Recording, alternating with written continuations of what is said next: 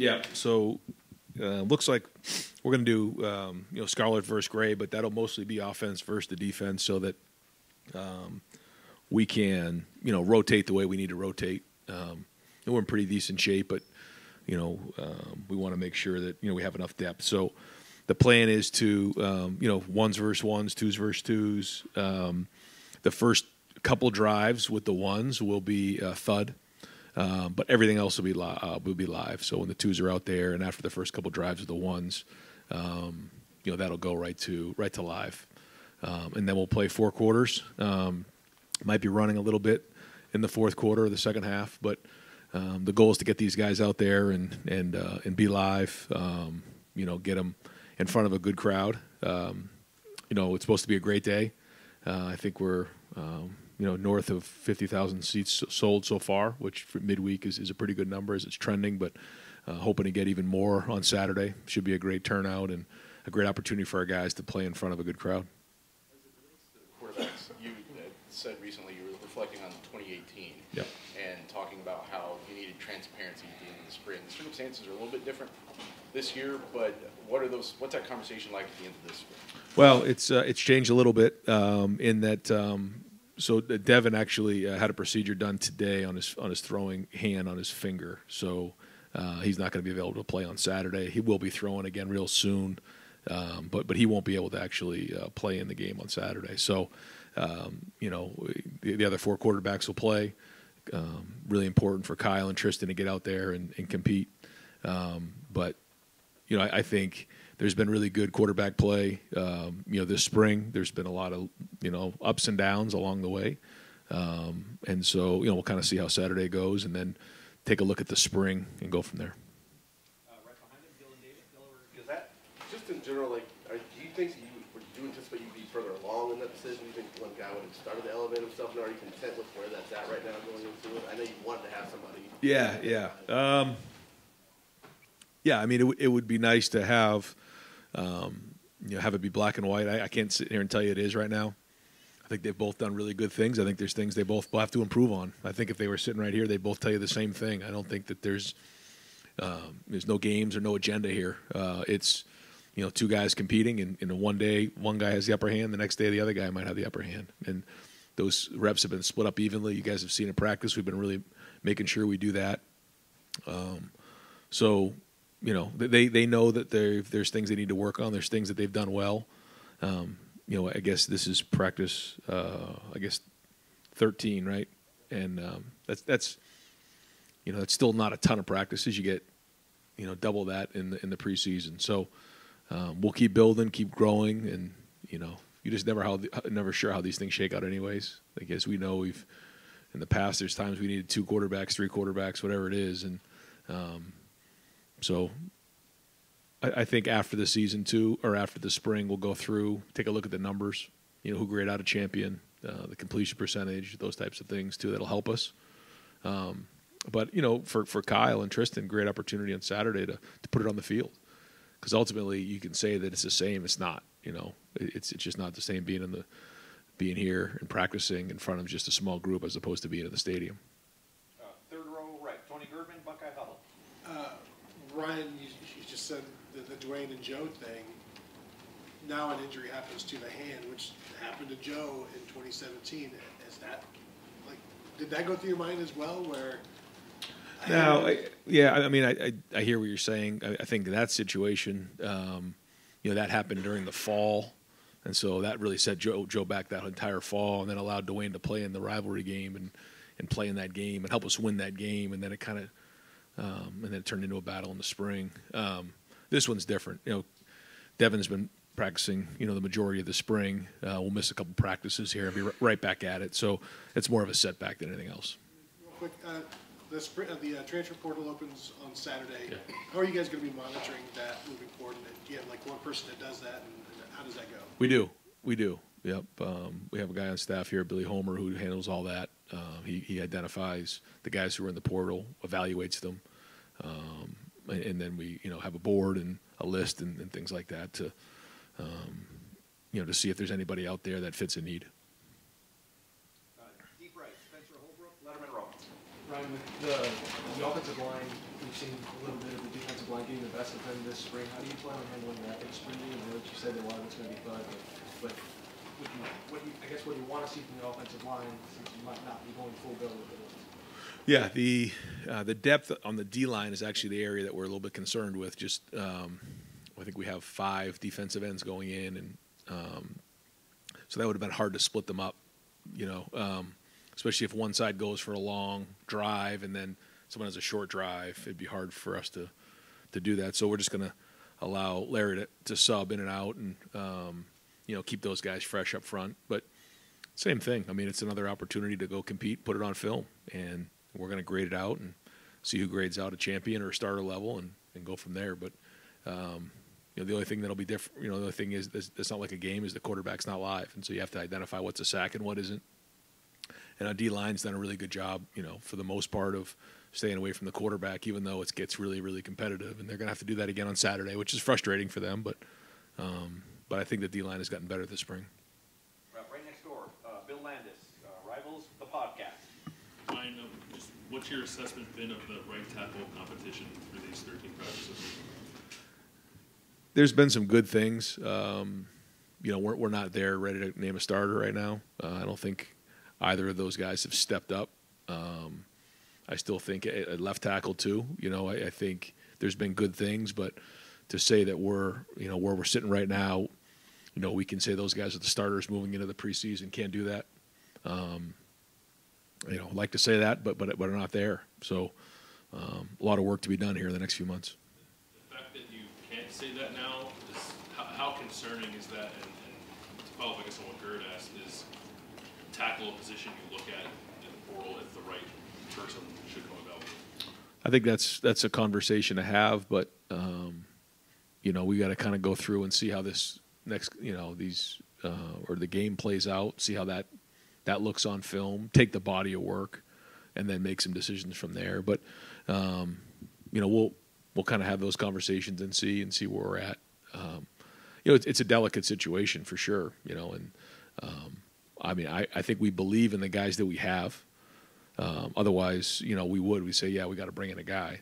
I think we believe in the guys. We know that they can do it. We're looking for more consistency. I think if you rewind it a year from now, and I was sitting up here and we were asking about Paris at left tackle, I'd be concerned. I was. He came a long way, and so I know these guys can as well. I think Justin does a great job teaching technique, but they're going to have to do that here in the next couple months. Front row, Joey Coughlin, Columbus Dispatch. Ryan, when Justin was here in 2019 and won that competition, and CJ won in 2021, when you look back on their spring games, what role did that play in the way you evaluated them and ultimately led them to winning the job? Well, I remember the game that Justin was in. He actually struggled a little bit early on, and so I think we threw like a long ball on like the 5-yard line to I forget who it was, and it might have been Ben Vick. Yeah, it was Ben Vick, and it kind of made the day okay because it wasn't a good day leading up to that, and so that was concerning coming out of that game. I was concerned at night that night, thinking to myself, all right, do we really have a quarterback here who's ready to play? We knew the talent was there. And so those are the things this time of year you just, you worry about. But it's just another piece of the puzzle. But I think it does tell you when you're in the stadium how things are going. But to think that Justin would have played the way he did that year coming off of that spring game, that wasn't a great indication of how he played, because he certainly played great, Now, for him, he had just been in the offense for a couple of months, so that probably played into it. These guys have been in the offense a little longer. Tristan, not as much, but certainly Kyle and Devin. So I just think understanding the offense, they're further along than those guys were, and CJ was at that point too. Dave Biddle, 24/7 Sports. Another question about the offensive line, Ryan. Knowing you were losing 3 starters up front entering spring, is this about where you thought they would be leaving spring or almost leaving spring? Are you guys a little ahead, a little behind overall as an O-line? I think we're not crazy behind. Do I wish we were a little bit further ahead? Yes. I think we have some work to do, that's for sure. But they have got better. There's been really good plays. There's been really good snaps. There's been great flashes. There's been good practices. But there's also been stuff that we have to get better at. So I think it's probably the natural progression of where we are. We always want to be moving along faster, though. Just real quick about left tackle. We've asked you a lot about right tackle. Yeah. How's Josh doing at left tackle? Has he pretty much locked that down? He's getting there.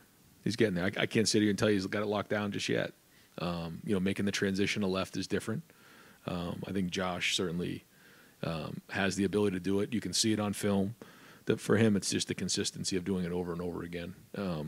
It's very different when you're the starter and you got to do it over an extended period of time than just do it once or twice. He has the ability. He's shown he can do it this spring. If he can just increase the consistency, then he will lock it down. Third row left, Dan Hope, 11 Warriors. Ryan, we haven't seen Mayan Williams out there a lot the last couple times he's been in practice. Just what's his status right now? Yeah, he'll be available probably for the first couple drives, like the thud drives on Saturday, and so there's nothing there that's a long-term injury. How are you going to handle things with the running backs? Of obviously Trey being out and Mayan being limited. Yeah, so we'll start off in the warm-ups with a 10-minute individual period. So the guys who won't be participating in the game, like Trey won't be in the game. Julian, Mech, Tommy, those guys will all do individual drills for about 10 minutes just to get them moving around, get them going, dress them out. And so, for those guys, we'll probably have like a list of, all right, guys who are just flat out. Guys who are doing individual drills. And then, for the most part, guys who are available to play in the game. Yeah.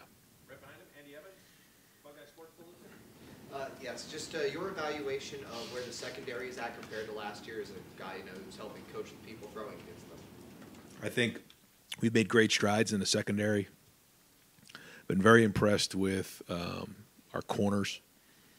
I think Denzel is playing his best football right now. Been just impressed with his offseason, impressed with his approach every day. Got his hands on a lot of balls. Had a huge interception in the 2-minute drill the other day. Jordan Hancock has now with a full off season, and now that he's healthy, you're starting to see his potential pop. He came off of that really bad hamstring injury and never was quite himself last year. He's somebody that we got a lot of excitement around, and then Davison has been a great addition. It's been great to see him out there and compete. I think he's raising the level of everybody in that room.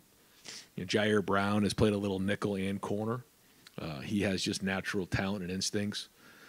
Jermaine's been out there, Ryan Turner. So, we're starting to get a group in there that Tim's been able to now spend a year or two with. And I think the addition of Davidson and now a year of experience in that group, you're seeing their hands on a lot more balls and challenging throws, which is really exciting. The safety position has been much more solid. Lathan and Proc and Sonny and some of the guys back there have done a nice job. Jahard Carter was playing well about midway through. Had a little bit of an injury that'll I don't know whether he's going to be available or not on Saturday, but up until that point, he had shown, again, kind of raised the level of everybody back there. It's year 2 in the system, more experience, and a couple added pieces. I've been encouraged. Far left, Stephen Means, Cleveland.com. Right. Do you believe in recruiting momentum? Is that like a real thing for you guys, or is that something we maybe make too big of a deal of? Well, I think when you start to see guys jump on board and recruit each other, I think that's a sign of how things are going in recruiting. I think it's a sign of how people view, the program and the culture and what's going on here. And I think that's probably what you're seeing right now. When guys are coming on these visits, they're getting around our players, they're getting around our coaches. They see who we are. They see the foundation of the program here. They see not only a program that competes nationally for championships every single year, but also has a culture that you want to send your son to be a part of. And that combined with the city of Columbus, Buckeye Nation, there's a lot of excitement right now. And like you said, there is momentum. And I think when you mention that, it's probably some of the recruits jumping on board and then recruiting the other recruits to come on, because that's the great thing about committing early is that you get to actually have an impact on your recruiting class and your teammates. And I say it all the time. How cool is that to be able to lead your recruiting class or your side of the ball?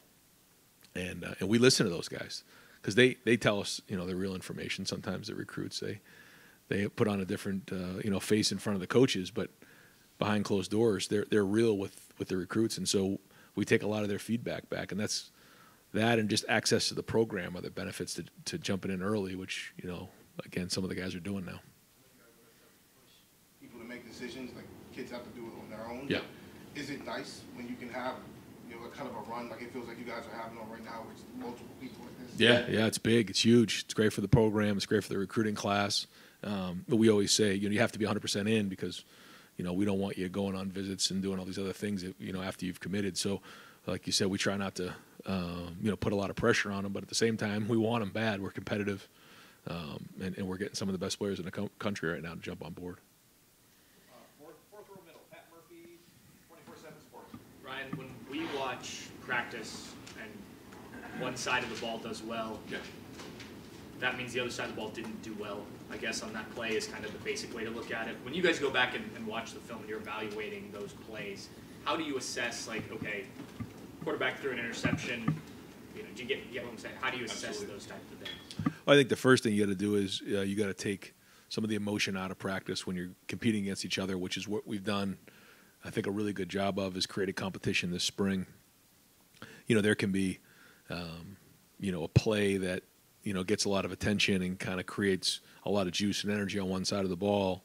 And then, you come back and quietly the other group is getting a sack or is throwing a long pass for a touchdown. And so you have to just identify, what's really going on in practice and not get caught up in the emotion of everything. Because I think our guys have brought great energy at practice, and we love that. We want that environment. But as coaches, you have to identify what's real and what isn't. And, when you're playing, good on good and, it gets really, really hard. I mean, like those plays, 3rd and 5, game on the line, what's the play? The first play of inside drill is great. And, the first play of 7-on-7 is great. But when it's a team drill and, we're really trying to evaluate, how guys can operate in those game-like environments, that's where we're making our biggest evaluations. But to your point, that's our biggest selling point in recruiting, is that you're going against really good players on both sides of the ball. So if it becomes lopsided one way or another, then there's probably an issue. If we have to overcompensate schematically on either side of the ball because there's just a matchup issue, then who knows, right? I mean, somebody trying to cover Marvin, that's hard. Someone trying to block JT, that's hard. So you have to try to identify that. I mean, those are great players. But you also need to win your share too if we're going to go win championships and reach our goals. So it's great evaluation. That's one of the great things about being in practice at Ohio State, is you're going against great players, and I think that builds confidence. Like if you can do that, if you can block JT or Jack, or Kenyatta coming off the edge, you feel pretty good about most of the guys we're going to play that you can do the same thing. I think that's what gave us great confidence in the Georgia game. Is we play against good players every day. And so we went up against them. I think, our guys felt like, okay, we go against these guys every day in practice. And so, but that's part of it. But to your point, I mean, if you're losing 8 out of 10, that's not good. We got an issue here. And so you look at the trends, you go through the entire spring, and then you make some evaluations. Right next door, Rob Olive, Columbus Dispatch. Culture question. Over the last decade, going into spring, coming out of spring into the season, there's always been sort of a message, whether it's chase, grind, fight. Yep. Last competitive stamina. Yep. Right. What is it? Do you have something this year? I see, tough love, and what does that do? Well, I think you don't want to go away from your core values and your culture. So ours is fight to become the best version of yourself. That's not going to change. And our motto is tough love. But to your point, there are messaging and things that are unique to each team.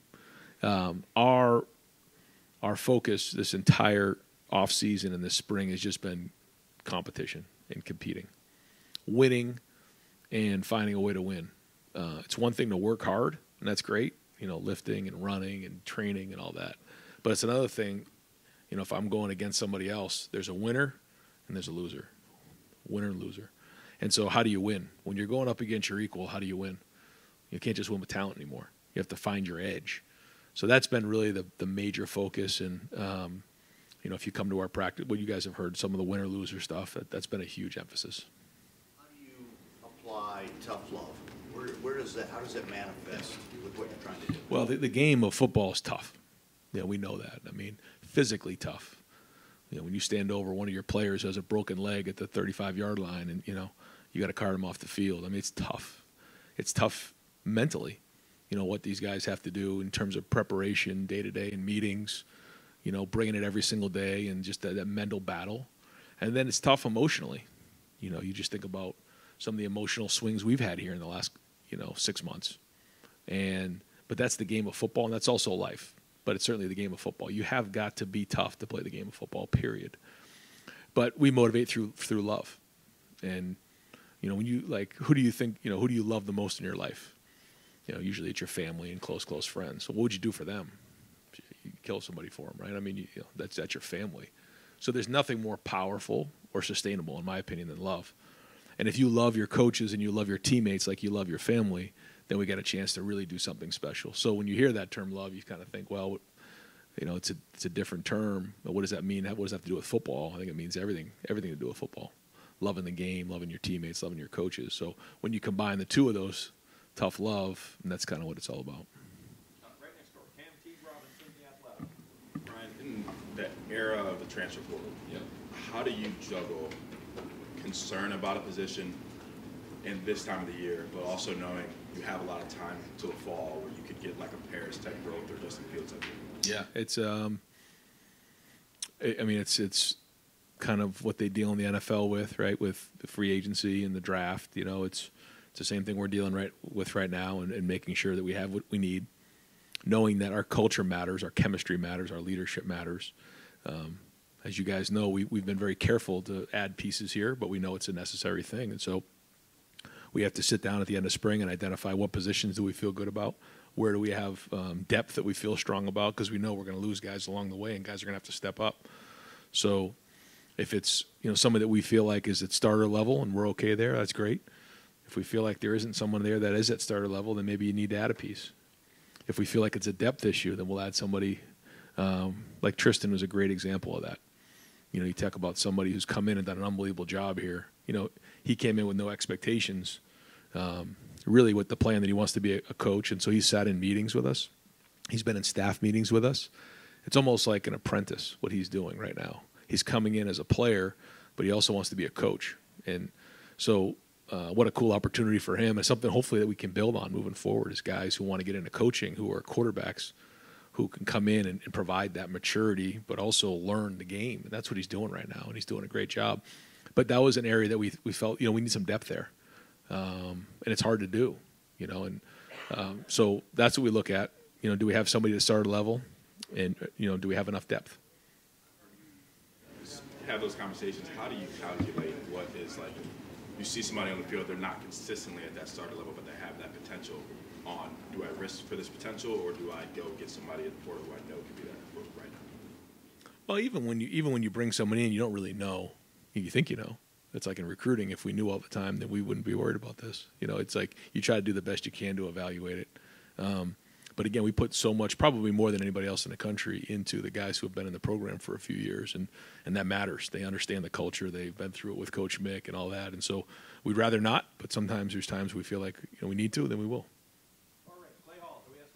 There's a couple of, I think, NIL opportunities coming up. Yeah. Are you do you see yourself as the point person for NIL? Is there somebody who sits in an office and gauges who needs what? Yeah, certainly no. I can't do that, and I don't do that. But I am trying to circulate the conversation to understand, for everybody in Buckeye Nation, the city of Columbus, the state of Ohio, to normalize NIL, because it's not going anywhere, and it's a critical part of our recruiting. And we've had a lot of people who have embraced it, and because of that, we're starting to build some momentum here in recruiting. But we're going to need more and more help. That's just the way it is. And so I've tried to do the best I can to, again, normalize the conversation and help our guys with opportunities. Not that I can directly do that, but by talking to folks and let them understand that this is okay. This is something that is important to our program. Is part of my job now. Luke Fedlam indicated to me that he thinks by late summer, we may have some congressional involvement. Do you think there's guardrails or more enforcement or whatever you want to call it coming? I hope so. Yeah, I hope so. I think the biggest struggle that a lot of us have, I know that I have, is when we're talking about something like this, and there are other things like this right now in college football, there's really nothing to compare it to. There's no benchmark. There's no precedence for something like this. And that makes it hard because sometimes you don't know where you're going. But I do know that some sort of guardrails, like you're saying, around this would certainly help. With the country western band, are you involved? Will you play an instrument? Do you sing? I leave the playing instruments to Coach Mick. He's unbelievable on the drums. So I cannot play a musical instrument, although I'd love to. I just don't have a lot of time to learn how to play a musical instrument. So you're going to sing? I don't think I'm going to sing. I might get up on stage or or something like that and have some fun, but I don't think I'll be singing. All right, Adam King, WBNS, NTV. You said that you wanted to be more of a CEO and the offense and defense. Now that you've kind of got a spring underneath you, do you feel like you've seen a difference in your coaching style this spring? You'd have to ask the coaches. I'm not sure. I'm trying to stay in the middle of the field. It's not easy to do. I'm trying. How do you think Coach Hartline's come along with this offensive role? Well, I think first off, on the offensive side of the ball, the only way to really allow them an opportunity to progress is to kind of take a step away. I think it's hard when you're in that situation. I've been in that situation before, and the first thing you ask is, what does the coach expect me to do here, as opposed to what's best. And so I think they've been navigating that well. Certainly he and Justin, work well together. They're both very bright. Keenan, Corey, Tony. I mean, it's a good group in there, and they know the system, which is great. But a big part of that is how does the system, adapt to this group, because this is a different group than we had last year, and every year it changes. So really bright group, and I think it's been great to see the new dynamic in place. Right in front of him, Justin Holbrook, WCMH. Going back to Dev, if you think about a player who has a really good spring or a good spring game, especially in the ones because of injuries, how do you balance that with the immediate of what might be offered somewhere else this season and building them and being part of that depth and being part of this to stay around? Yeah, it's. I don't think there's a hard and fast answer to that. I think you have to take all things into consideration, and you try to do the best you can. But I think you're identifying all the things that come into play when you're having these conversations. And if it was just clear cut, it would make it a lot easier. But there's a lot of things to consider. Weight do you put on how a guy plays in front of 50,000 people on Yeah. this one day as opposed to the totality of spring? It's a piece of the puzzle, yeah, for sure. I mean, we've had guys who have gone out and played really, really good in that game and not really had great careers, and then other guys who have really played poorly in that game and had great careers. But I'd say the majority of it, it's a pretty good indication of how they're going to handle themselves in a pressure environment. Front row right, Austin Ward, Rivals, the podcast. Right, I know it's 13 practices and tight end is a developmental position, but has anything that Jelani did in the last 6 weeks changed your expectation for what he could give this year? I think he's got a lot of potential. I think we can see that. The tight end position is such a developmental position, and I think he's embracing that, which is the best thing he can do, because that position just doesn't happen overnight. And the more he embraced that, the better, because he's got a good group there.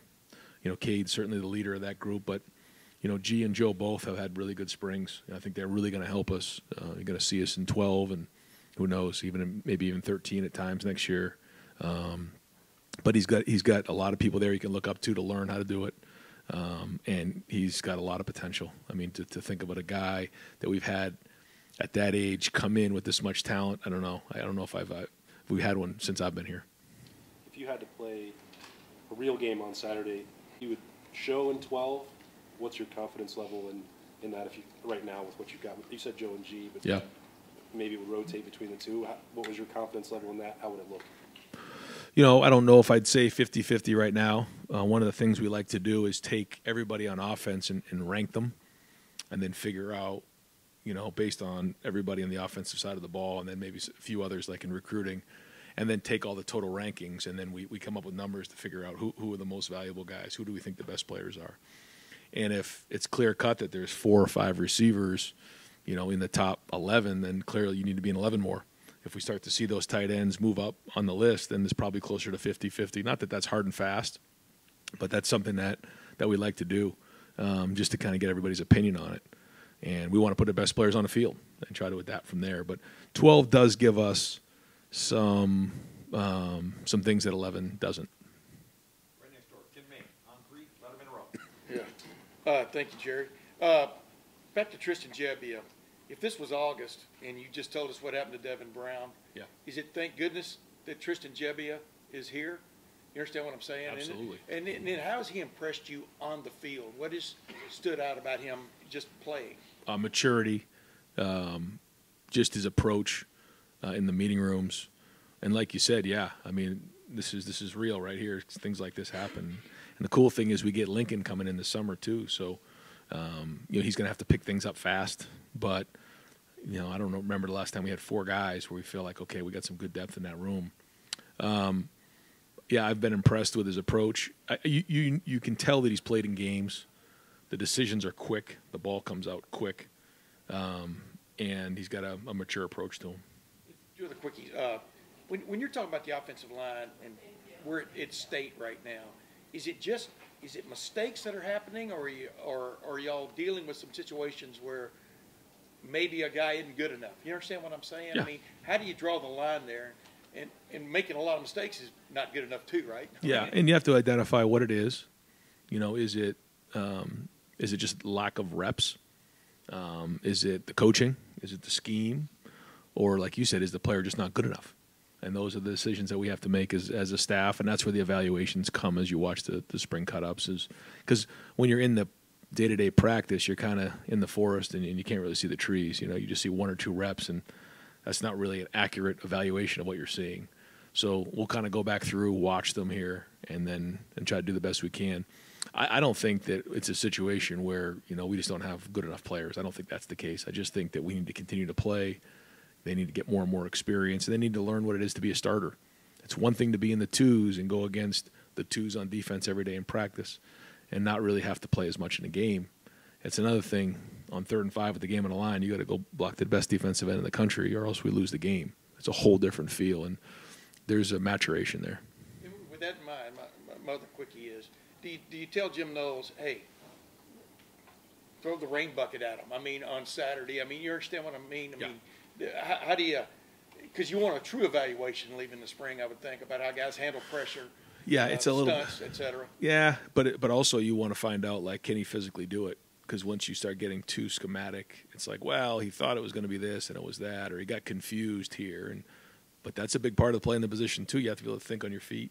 You got to be able to identify information, take the game plan to the field. So a little bit, but also like physically, can the player do it? Whether it's at the O-line or any other position. Yep. Got time for just a couple more. Front row, Bill Rodriguez, Columbus Dispatch. Brian, especially with Devin being out, all eyes are going to be on Kyle. Can you kind of give your assessment of where he is and just how big this is for him on Saturday? Yeah, it's another step in his progression. I think he's done some good things this spring.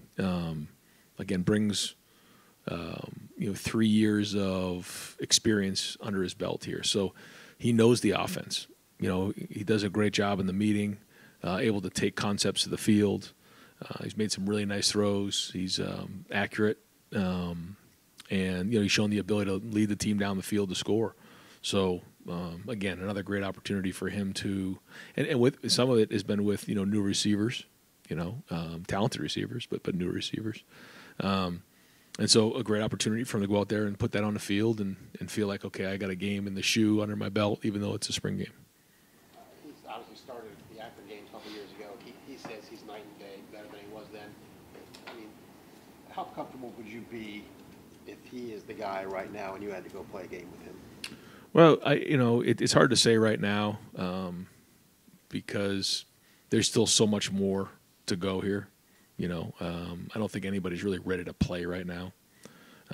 So, we'll kind of keep building and keep growing and, see where we're at in August. Because in the off season, these guys get an opportunity to get bigger, stronger, watch the spring cut-ups, throw on their own, things like that. And then we have all the practices in August. So we don't have to worry about playing a game right now, so we'll just keep working. Maybe 3 or 4 guys, you just really want to see, either you're excited about them or you're curious how they're going to do in the big environment on Saturday? Mostly the guys who probably haven't had as much game experience. So whether it's guys in the program that haven't quite been on the field yet, like some of the linemen, Kenyatta Jackson hasn't played a whole bunch, but had a really good,